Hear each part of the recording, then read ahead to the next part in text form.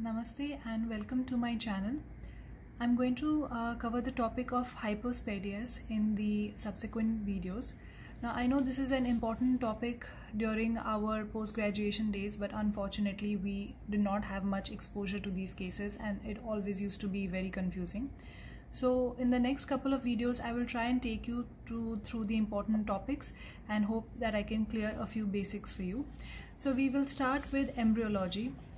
Now I know embryology always is a little overwhelming, but I find it easier if you try to understand it in retrospect. So if we already know about the external urogenital system, it is easier to understand where it came from.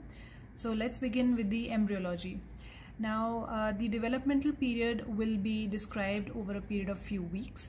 So we begin with the formation of the cloaca.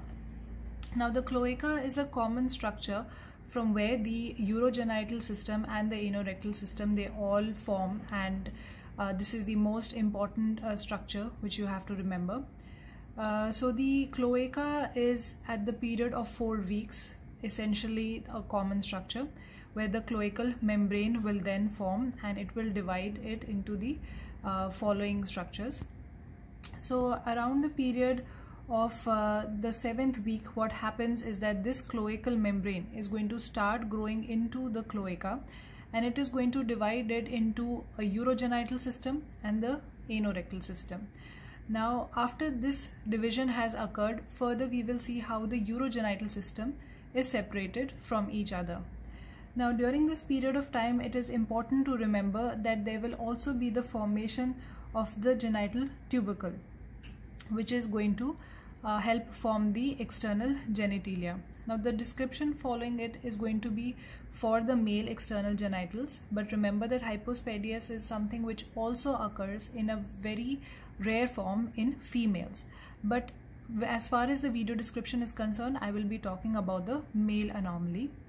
So what happens after this period of 7 weeks is that as the gradual development occurs, so initially it is a common system, and depending on the hormonal influence of estrogen or testosterone coming from the testes and the ovaries, the development will begin and the differentiation into the male and female genitals will begin. Now what happens here, you can see, is that as the hormonal influence occurs by the period of 7th week, so we initially saw a sagittal section of how the differentiation occurs, and now this is the view of the external genitals.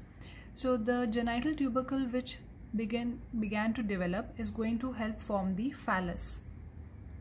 And furthermore, at the period of time where on either side you see there is a development of the labioscrotal or the genital swellings, which are just another pair of elevations. Now remember, in future in the males this is going to form the scrotum or the labia majora in case of the females. Now since the development is from a common urogenital system, the phallus is forming the genitalia, whereas the urinary part of it is going to form from this urethral groove. Now what is important here that you need to remember is how the gradual differentiation of these two systems will occur. Now the urethral groove is going to obviously form the urethral part of it, and the phallus elongates and it is going to form the glans part of it. Now the phallus, which is going to contain the erectile tissue, which will have the corpus cavernosum, and the urethral structures which will have the corpus spongiosum as they keep on growing. By this time the anus development has also occurred and it has separated itself from the urogenital system. Now it is important to remember that this has occurred by the period of 9 weeks, and the complete development where you can identify the male or the female external genitalia occurs by a period of 12 weeks. So what happens at this period of 12 weeks is as follows. Now you have to remember at this time that there are two ectodermal invaginations that will occur. Now these ectodermal invaginations will occur, one on the region of the glans, and it will also occur in a circumferential formation. So these two things are going to help form the glandular epithelial plate, which is going to be a part of the glands that is going to be continuous with the urethra in the body. And the second invagination, which is in the circular form, is going to help form the prepuce, which is going to be separated then from the glands. Now, an important thing also to remember is the development of the urethra. So the urethra is essentially in the entire part, obviously, of the body of the penis, but its opening is normally found only at the tip.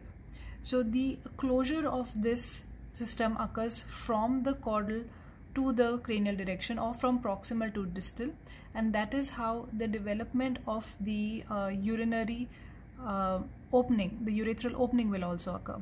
That's why if the closure starts happening before a period of time, you end up with the hypospadias, because before it reaches the tip, the premature closure happens. So finally, what we see over here is that the development of the glands has taken place and the external urethral orifice has opened. The formation of the prepuce has occurred. The urethral tract has closed all along its route except for the opening at the tip. The penile body with the corpus cavernosum has formed. The spongiosum is surrounding the urethral part. On either side from the labioscrotal swellings, you have the formation of the scrotum, and the anus obviously has separated it from itself.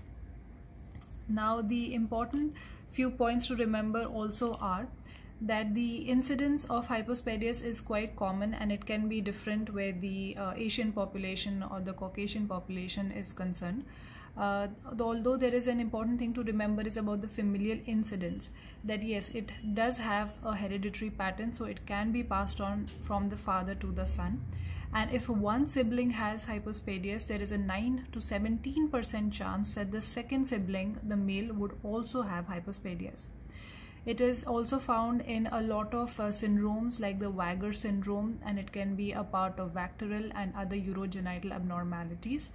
And it is also important to remember that a lot of maternal factors have been shown to have association with it. So maternal hypertension or oligohydramnios, or in some cases in vitro fertilization has also shown to increase the rate of the hypospadias formation. Now remember, it is called hypospadias and not hypospadiasis, as it is commonly mispronounced.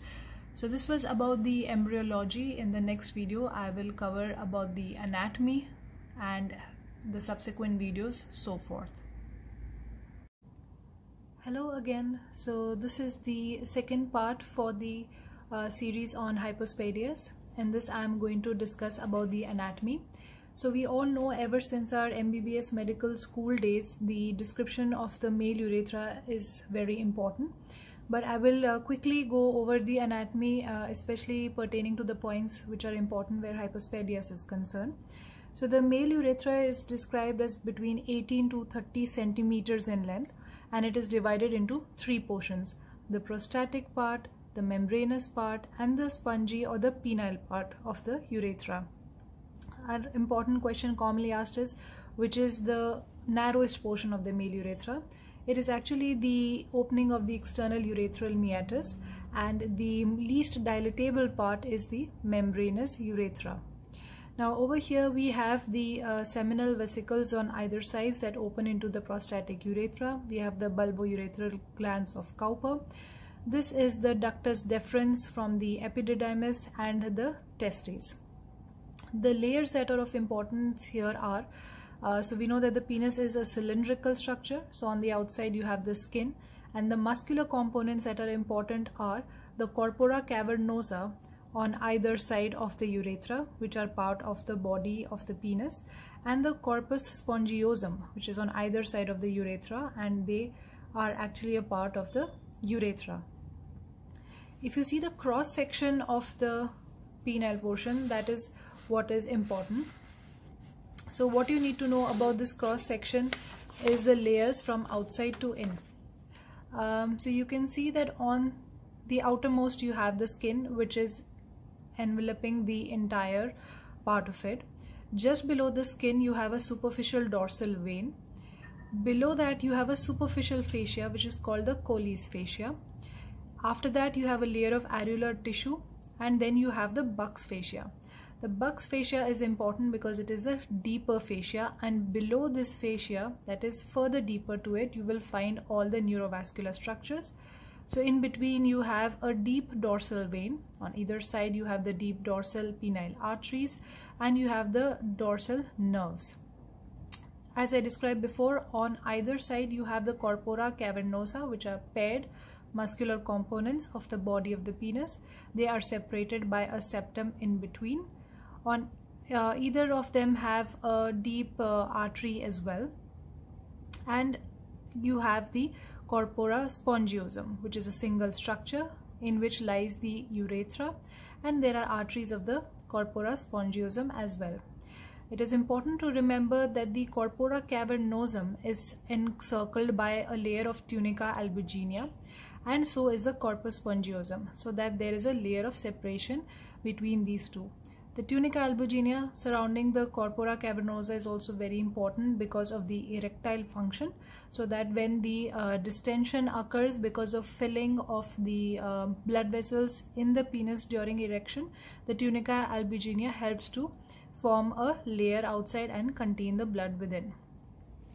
All these layers are very important because when you see the description for the surgical treatment of hypospadias, you have to borrow a lot of layers from the surrounding structures, and because you have to do waterproofing, you have to do a 3-layer repair.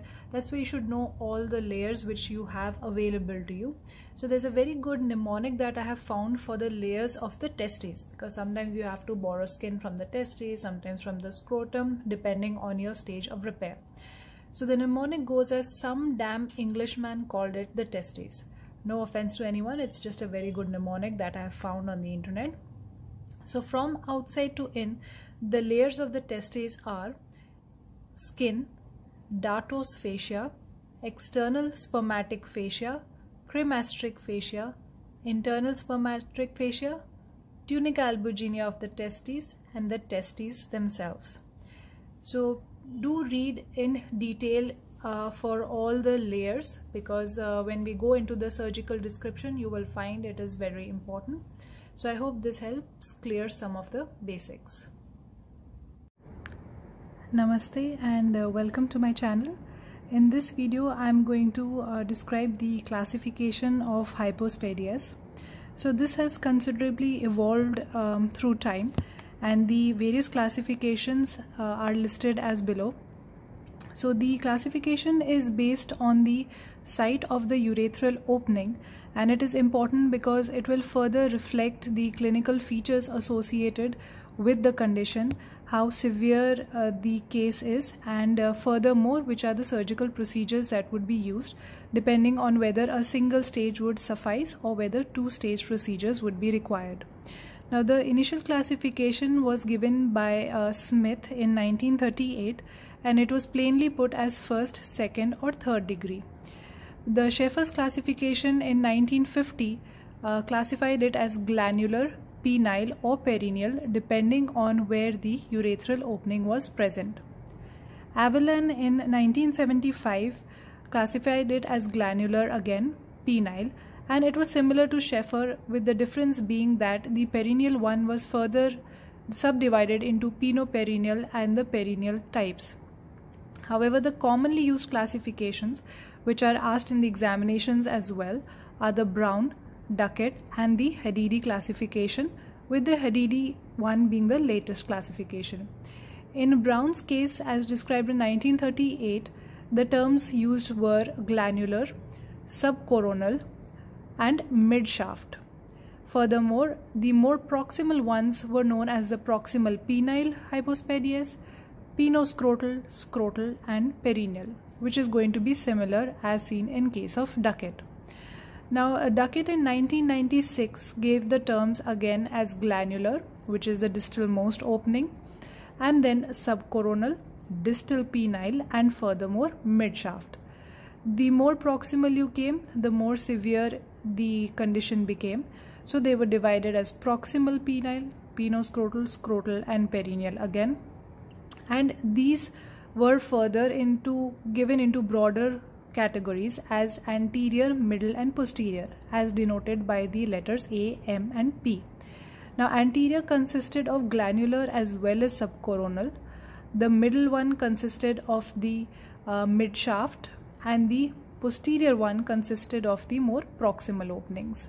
So since there was a lot of overlap and a lot of confusion regarding all these terms, Hediri in 2004 made it simple and gave 3 broad categories, with glandular describing only where the opening is in the glans region, then distal and proximal. So distal one consisted of the penile ones, where it included the subcoronal, distal, penile and midshaft, and proximal one consisted of everything that was proximal to midshaft and going into the perineal region.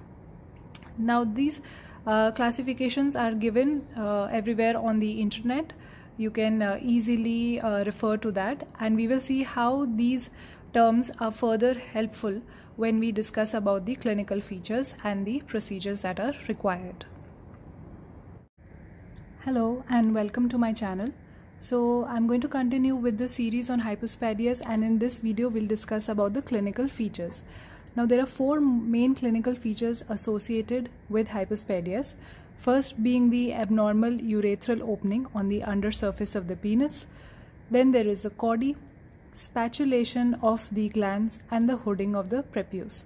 So first we'll discuss about the chordae, which is associated with the abnormal urethral opening. Now what is this chordae? So in my previous videos on anatomy and embryology, I had discussed about the cross section of the penile region and discussed about all the layers which enclose it.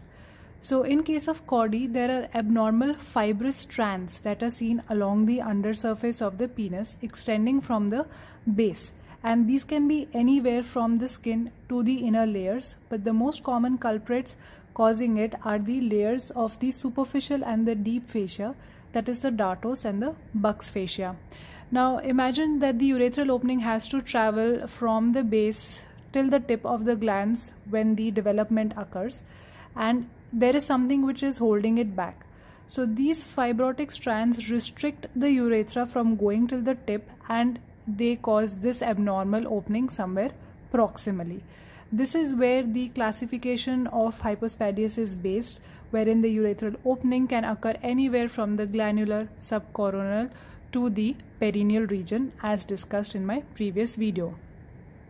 So this chordae is of importance because it is commonly seen when there is erection. That's why the artificial erection test is also performed to see the extent of the chordae, which we will discuss about later.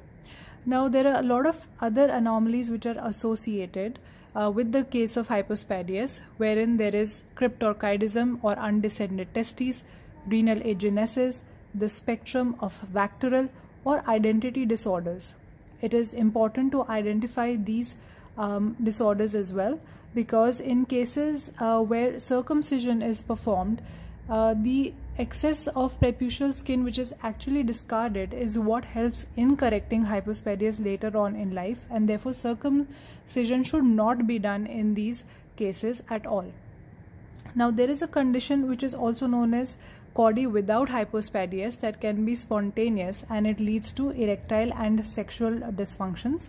In those cases also surgical correction is required. So these are common viva questions, that can chordae happen without hypospadias? Yes, it can. And can hypospadias occur in case of females? Yes, it can also happen.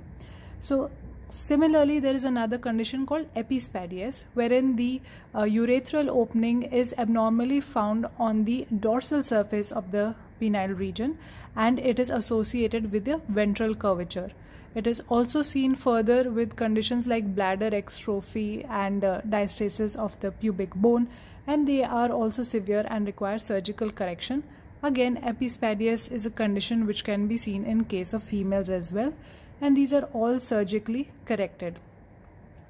Now there is another condition called Peyronie's disease, which happens in older males, and there are fibrotic plaques which are seen along the penile region, which lead to this chordae, and they lead to this curvature.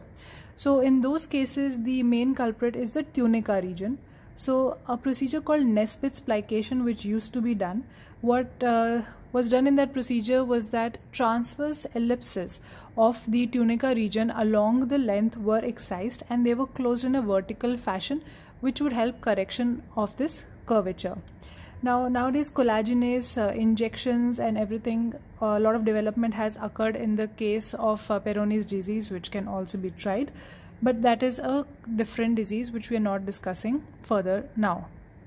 Now the dorsal curvature of the penis is associated with chordee and the abnormal urethral opening, but the other few things which are characteristic in case of hypospadias is the spatulation. So normally the glandular region is conical in shape, but in this case there is a spatulated opening which is seen. Furthermore, the prepusal skin is deficient on the ventral surface and it sort of collects onto the dorsal surface. So that is known as the hooding of the prepuce. So this covers all the clinical features that you need to know in case of hypospadias, which are important from the viva point of view as well. And in the upcoming video, I will discuss about the principles of surgical correction. Namaste everyone and welcome back to my channel.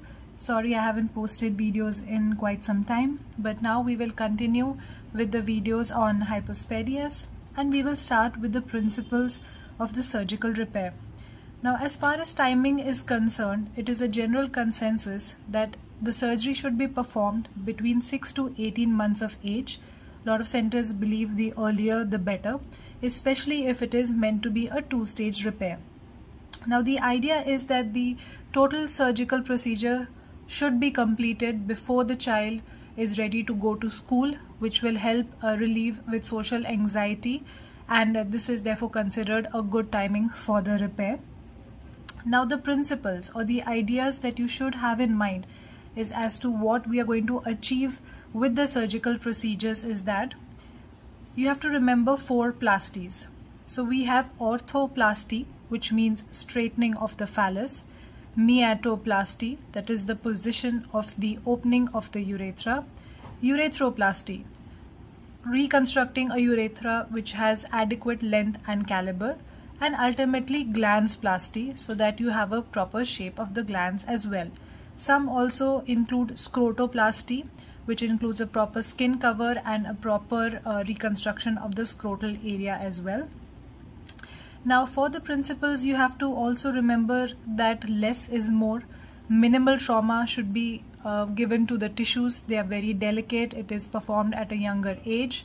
You have to do a layered repair. So you have to separate the skin from the urethral lining, and for this waterproofing must be done. Now this means that an intervening layer should be present which will help to separate the skin and the urethra and helps to form a leak-proof closure. That is where the sutures will also be important. That's why it is considered that the sutures which are used have to be absorbable and they have to be minimally traumatic and they should not evoke greater reactions. We will see in the following video what kind of sutures are supposed to be used. Now the goals of your repair are that you want the child to be able to micturate in the standing position. There should be a near normal appearance of the phallus and the glands along with the slit-shaped meatus. And for the future sexual functions, it is important that the chordee should be relieved completely so that during sexual intercourse there is no bending of the phallus. Now the procedures that are available are depending on whether they are single versus a two-stage repair.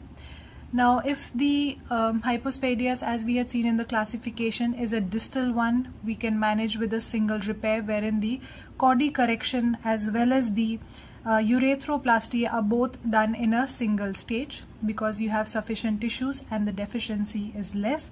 So it's depending on the demand and the supply. The popular techniques for this single stage repair are the magpie, which is meatoplasty, and glandsplasty procedures incorporated, originally described by Duckett. We have tip, which is tubularized incised plate by Snodgrass, flip-flap procedure by Matthew, and Asopa, one of the Indian techniques. Now in the following videos I will describe these techniques one by one to the best of my knowledge. the two-stage repair is used for proximal cases of hypospadias where the urethral opening is much more proximal, so the deficiency of the urethra is much more, the tissue availability is very less, and that's why in this case you have to repair the chordae in the first stage, and then only in the second stage we can go for a urethroplasty. The popular known ones are, then they are done 6 months apart, and for example it is the Bracas two-stage repair, the Byers two-stage repair, and for extreme cases and like we have hypospadias cripples, we have the Cecil-Culp technique.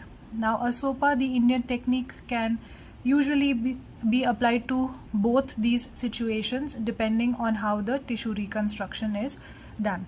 So in the next video we will see what are the peri-operative considerations that have to be kept in mind while operating for hypospadias. Namaste and welcome. So today, in continuation with the previous video, we are going to discuss what are the peri-operative considerations in the management of hypospadias. So first of all, pre-operatively, hormones, to give or not to give. So this is a debatable question and it depends on the centers. So some do prefer to give topical testosterone or injectable 2-day regime of testosterone, and some centers prefer to give the HCG hormone depending on the requirement. Now if the penile region is very small and in certain conditions it is associated with the other syndromes, then these hormones are helpful in increasing the size of the phallus, increasing the vascularity of the tissues, and helping the area to become mature enough to be operated on. Therefore, whether to give it as a topical form or an injectable form is actually the surgeon and center dependent. Now, intraoperatively, right before you do the procedure, what are the things that you have to know and consider? So first of all, anesthesia. So because this is done on infants ranging from 6 months to 18 months, general anesthesia is preferred. And for the pain, the caudal block is given. Some prefer to give penile block. It is done as an outpatient procedure sometimes in a lot of centers, but usually the general anesthesia with a block for the pain management is what is the norm. Now urinary diversion, that is an important consideration because this will not only affect your intraoperative technique, but it is also going to help you through the post-operative procedure for the urethra to form and mature. So what is it that you're going to use to divert the urinary stream? So for the catheter, now the red rubber catheter is out of date. The Foley's catheter is not preferred because number one, its rubber material is considered to be quite irritating, and the inflatable, the balloon that is there inside, can cause damage to the urethra as well. So some centers prefer the silicone catheter. We used to use an infant feeding tube of the size according to the meatal opening. And for the more proximal cases of hypospadias where you need the catheter or the urinary diversion to be there for a longer period of time, in severe cases associated with other anomalies, even suprapubic diversion is considered. Now this is left in place for at least 2 weeks when we place a catheter, and at that time the urethra matures and the new meatus forms over it, and after which it can be removed. Now the most important question which is also asked is what is the artificial erection test, or what is the tourniquet test. Now this was first introduced and hence it is known as McLaughlin and Gitty's artificial erection test. Now the first step you have to remember is that after the patient is prepped and anesthesia is given, the penile region has to be degloved first. This test is done after degloving of the penile region. So the penile region has to be degloved, and then at the base of the penile region a tourniquet will be tied. Now considering this as the phallus, and then you have to take a butterfly needle and you can inject 5 to 10 ml of normal saline into the corpora cavernosa. Now some people say that you need to inject it into both the corporas, but since the cavernosa have a communication in between them, injecting into a single side as well does suffice. So after degloving, tying the tube at the base using a butterfly needle and using your normal saline, you get to see the degree of CODY. So this test is basically done to judge the degree of CODY which is there in the case of hypospadias, because that has to be released completely before you go to the urethral reconstruction. So after the CODY is released, the fibrous tissue is excised, then you have to repeat this test. So you do the test, release the CODY, and then again repeat the test to make sure that no amount of fibrosis is left behind. Now, what suture materials do you use? So for the urethra, this is very important because the sutures that use have to cause an epithelial inversion, not eversion that we do in the skin, but it has to cause an inversion. So this is important so that the edges unite properly and there is no fistula formation, which is the commonest complication. So because of this epithelial inversion, you must remember that when the sutures are used, such as 5 or 6-0 polyglycan, usually the quick absorbable sutures are preferred, then the knots have to be outside and not towards the lumen. Now, post-operatively, what is important is first of all the dressing. Now, a lot of centers also say that there should be no dressing, just a minimal support, because a tight dressing around the penile region can actually cause pressure on the newly formed urethra, and these tissues are very delicate.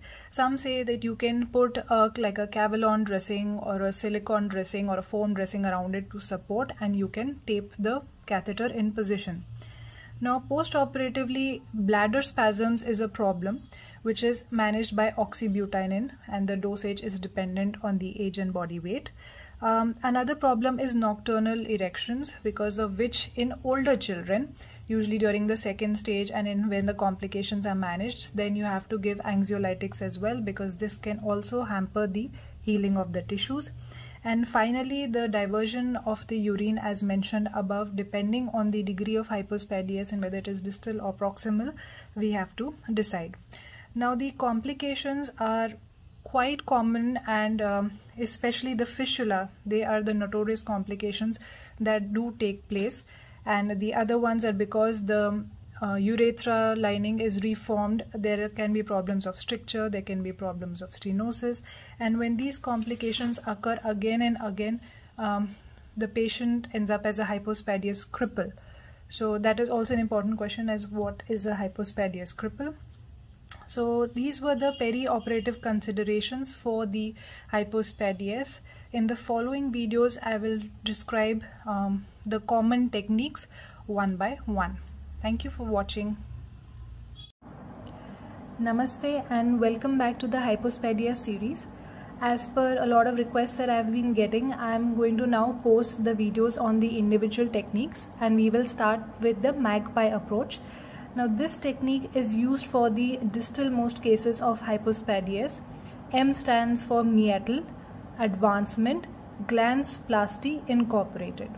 Now, for this technique, the first thing that has to be done is that a stay suture is taken at the distal-most tip of the glans. Now, the first step is to do the degloving of the penile shaft by a subcoronal circumferential incision. So this also helps to release the CODY as well.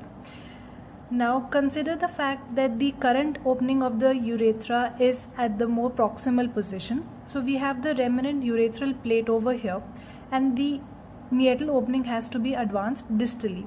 So for this technique, a vertical dissection is done in the urethral plate in the midline, and this is known as the Henke-Mikulicz incision or the dissection. Now, the point to be noted here is that the dissection that we have done is longitudinal, but the closure that is done is transverse, so that the meatus will be advanced from a proximal to a distal-most position. Once this advancement has been done, a stay suture is taken at the ventral-most tip of the current or the new urethral opening, and so that the glans which is below it has to be dissected. Now, the glandular wings that are formed over here are trimmed on the edges, and the excess tissue is removed, so that you can see the glans mesenchyme below it, which has to be approximated. Now, this forms the part of the glans plasty. So here the stay suture has been taken, the urethra has been attempted, it's advanced more distally, and the glans has been repaired from within. These are mainly done by vicryl sutures. Some prefer PDS as well. So once this has been closed or sutured together, this gives a more conical shape to the glans. After that, the overlying incisions are closed, so that the final picture that you will get will be of an inverted T with the urethral meatus at the tip of the glans, which is the desirable position. Now it can be a little confusing to understand this, so I will give an example from here. So consider this as the glans. So this would be the current opening of the urethral meatus, and this is the tip of the glans where we want to advance it. This midline portion is the urethral plate. So this has to be dissected out completely. So it is dissected with the scissors, and now the suturing is done in such a manner that this longitudinal dissection starts to become a transverse one, like this. And then stay sutures are taken at the ventralmost part of the urethral meatus, and it is held under traction, and this will give a more conical shape, so the closure is done. Now imagine that this is the part of the glans wings, and they have to be trimmed on the edges, and the glans mesenchyme which will be underneath has to be approximated. So these will be brought closer. I know that does not look like the ideal position, but this is the idea of it. And now they are closed in the midline, and you have further incision which is distally, and the inverted T closure which happens here. So once you understand the concept that it is basically the longitudinal urethral meatus which is dissected and pulled up and closed in a transverse manner, it is much more simpler to understand this procedure, which is known as the magpie technique, which is used for the distal cases of hypospadias. Namaste and welcome to yet another episode of the Hypospadias series. We are going to continue with the technique known as flip flap, which was originally described by Matthew. Now, to get an overview, we must remember that this is a single stage procedure which is used for cases of distal shaft to mid shaft hypospadias. Now in this technique, what is important is that there should be good ventral skin, because that is where we will be raising the flap from. Now whether degloving is required in the entirety of the shaft or just enough to release the chordae is debatable. Some centers prefer to release it completely, some say that a complete degloving is not required.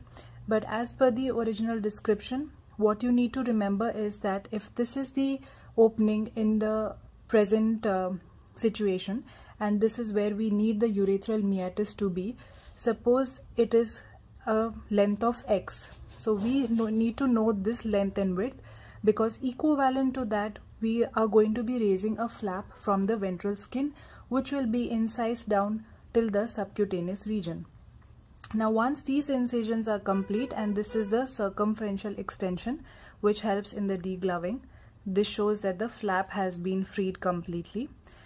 Now in the next step, we see here this is the draining tube, which can be the silicone catheter or the infant feeding tube as convenient, and this is usually inserted at the beginning itself.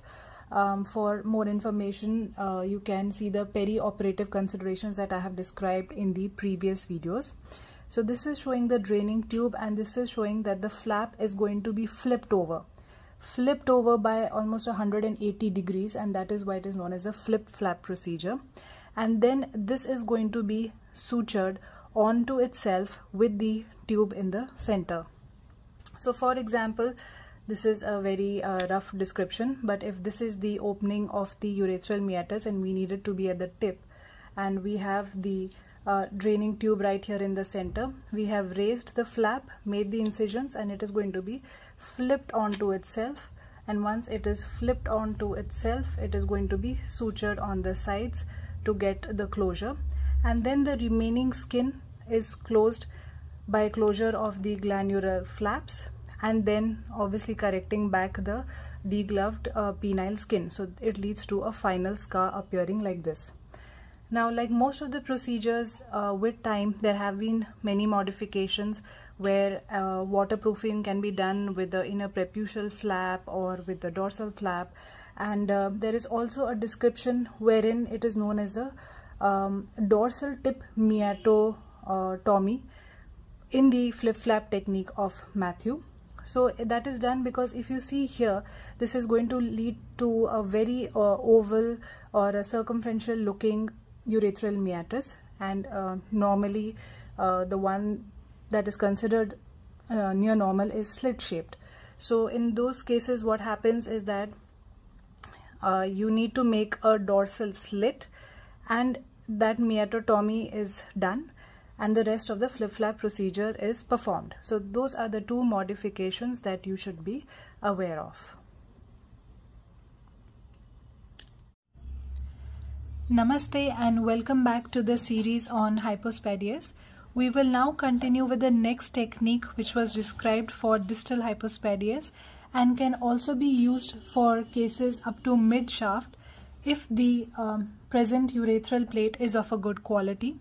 Now this procedure, known as TIP, T-I-P, as popularized by Professor Snodgrass, stands for tubularized incised plate, that is the urethral plate. Now it is said that the urethral plate should have a diameter of at least 10 mm, that is a width of at least 10 mm, and should be of good quality so that it can be tubularized around the tube, which is either a catheter or an infant feeding tube, as we have seen in the pre-operative requisitions that are needed in case of a hypospadias surgical technique. Now the first diagram shows a case of distal hypospadias where this is the opening of the urethral plate, where the opening should have been distal most. So what is this urethral plate? So the urethral opening and where it should have been, in between it there is a remnant of tissue which is known as the urethral plate, which goes down till the corpus spongiosum. Now this is what we want because this is what we are recreating, that is for the outflow of the urine. So the first incisions will be taken as pairing incisions parallel to the urethral plate, and they have been taken down till transversely till the base, just proximal to the current urethral opening, so as to deglove the penile shaft. Now what is shown over here is that those incisions have been made, the degloving has been done, and what we have here is the urethral plate. Now after this has been done, the TIP procedure actually begins. So this urethral plate, like I said, which should be at least of 10 mm or 1 centimeter, is incised right down in the middle. It's sort of split in the middle from where you would want the opening of the urethra to be up to its current opening, and this helps to create sort of two flaps on either side, and this is split right down till the corpus spongiosum. Now once this has been done and the tube which has been inserted, over this you can actually close these flaps. So if you split it down right in the center and then you close the flaps over it and you suture it, that is how you tubularize the urethral plate over the draining tube. Once that has been done, the glandular flaps that are raised are simply sutured back, and this procedure is known as a TIP procedure. Now there is also something known as snod graft, which is sometimes asked in the viva voce.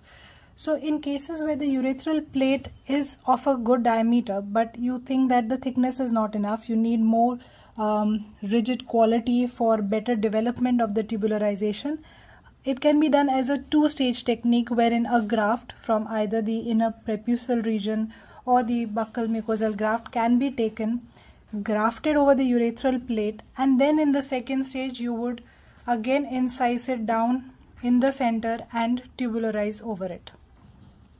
Now nowadays also this technique is modified wherein a layer of waterproofing is done from the inner preputial region, and you can create a flap in that to prevent the leakage and fistula formations. But the original technique of TIP, which is tubularized incised plate, that is the urethral plate, as described by Professor Snodgrass is this basic technique. Namaste and welcome back to the series on hypospadias. Now we will move forward from the distal cases and the description of the procedures which were single staged. Now we will begin with the two-staged procedure by BRCA, and in these cases what happens is that the urethral opening is much more proximal, the urethral plate is not of good quality, and the chordee is more pronounced, and therefore they are done in two stages. Now the perioperative considerations are going to be similar to that have been described before. So in the first stage, the initial part is to identify the urethral plate. Now this is the opening of the urethral meatus. So the urethral plate is outlined, and since this is not of good quality wherein we can tubularize it like in case of Snodgrass procedure, what is done over here is that after the degloving as required and the release of the chordee, the gland's wings are opened and the urethral plate is outlined. Now a graft is harvested in the first stage. This can be from the inner prepuce, which is of a good quality, it is of a good match, it's like with like, or a buccal mucosal graft from the buccal mucosa or from the inner part of the lower lip also can be harvested, and according to the amount that is required, it is quilted over the urethral plate. Now this is the catheter which is shown over here. So that is left in place where the urethral opening is present, and the graft is carefully quilted over the entire surface of the urethral plate. Now to make sure it stays in position, a good tie over dressing is done so that we have good adherence and good take of the graft. Now the catheter is again left in place. The diversion is left in place for about 5 to 7 days, and gradually it is removed, the tie over dressing is done. But for the graft maturation, we have to wait for a period of 6 months. So the second stage of BRCA is described originally as that which takes place after a period of 6 months, because we want a good graft maturation to take place. So now before the surgery, again the urinary diversion tube, the catheter is placed. Now over here, as opposed to the Snodgrass procedure wherein the urethral plate is incised down in the midline, this is incised on all the edges. So once this graft is lifted on the sides, the catheter is passed through it and the graft is folded onto itself and it is sutured. It is sutured to form the tube over it, and that is how we are going to tubularize the urethra. Now a waterproofing layer, which can be from the dartos muscle or from the tunica vaginalis, is also always recommended, because obviously it decreases the incidence of leak, that decreases the incidence of fistula formation, which is quite commonly seen in case of hypospadias, and ultimately the closure is done with the closure of the glandular wings and the skin over the shaft. So this is a quick description of what is seen in the two-stage BRCA procedure, and in the following videos I will describe the other two-stage procedures as well.